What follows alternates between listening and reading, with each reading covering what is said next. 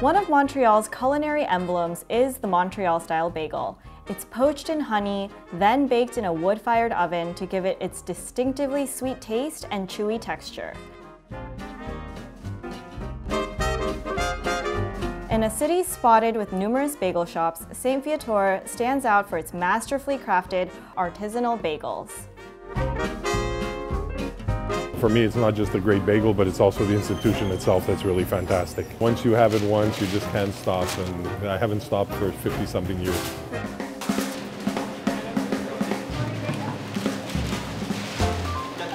St. Viateur Bagel was founded in 1957 by Meyer Lekowitz. Meyer was a Polish, a Jewish, born in Poland. He came to Canada after the war, and he learned the trade here in Montreal. Lekowitz's bagels continue to be popular for a variety of reasons. For starters, the authentic recipe has remained unchanged for over 60 years. The bagels are also made 24/7, ensuring customers get a fresh bagel day and night. We produce 1,000 dozen a day. St. Viateur Bagel is very famous. I think personally what makes it so great is no matter when I come here, whether it's alone or with friends, or there's always just this atmosphere, and you're always getting a great product, and it's just kind of amazing. And perhaps one of the biggest reasons why St. Viateur has upheld its iconic reputation is because the team's dedication to the bagel's foundation, the art of hand rolling.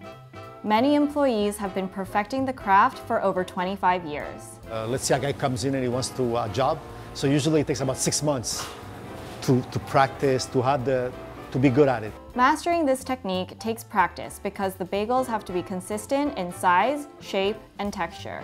You're gonna see it's gonna have that chewy taste inside, and that's because of the malt flour. Once made, it's the baker's turn to finish off the bagels.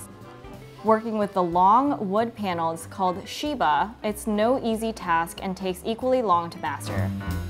They go in the hot water, in the boiling water for 5 minutes, water and honey, and then they go 15 to 20 minutes in the oven, in the wood oven.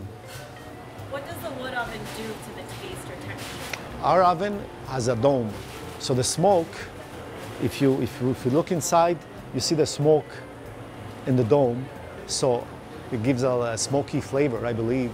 Montreal, we always came out first, best bagel in Montreal, us and Fairmont. But I think we have more times been #1 than them. I don't know if you knew, but there's always a friendly battle between St. Viateur and Fairmont Bagel. And while it'd be remiss not to mention the long-standing debate between which place has the tastier bagel, St. Viateur has technically been the longest-running bagel shop in the city. We've been making bagels for a longer time because they closed for so many years. Anyways, I don't want to get in there. Regardless, the bakery has been a keystone destination on the Mile End for locals and tourists. Even celebrities like Adam Sandler, Justin Trudeau, and Leonard Cohen have frequented. In fact, the flagship store has a huge Hall of Fame. And when it comes to which bagel flavor is the most popular, the answer is very clear. So I would recommend to have sesame, and I recommend the first time just eat it as is.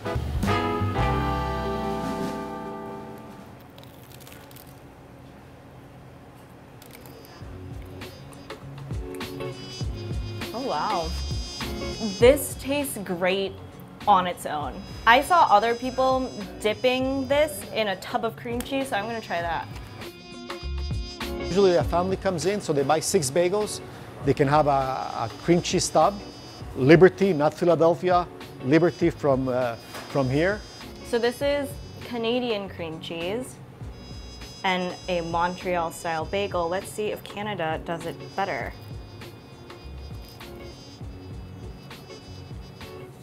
Oh yeah, the cream cheese wins by far. And then I will try the poppy and the all dress. The all dress too, it's very popular. The all dress, we call it, is the sesame, poppy, onion, and garlic seed on it. And then you can do it with the cream cheese, and with salmon is the classic, yeah. Maybe this is a very like exclusive thing to St. Viateur, but the sesame here is so toasty and nutty that even with the all dressed combination, the sesame flavor is a lot more pronounced. And because the salmon isn't like actual fillet or like cuts of salmon, this one's like creamier and silkier. They have a lot more depth in flavor and like a lot more textural contrast than a New York style bagel, just because that crunchy exterior contrasts so well with that like plushy inside, and that sweetness from the dough, and how it's not so like dense. So I'm leaving kind of sad, because up until now I thought New York style bagels would be incomparable and like this would honestly come in second place, but now I'm gonna go back to New York and I'm gonna miss this. I can see why this place is like iconic. It's so simple, but it's so good.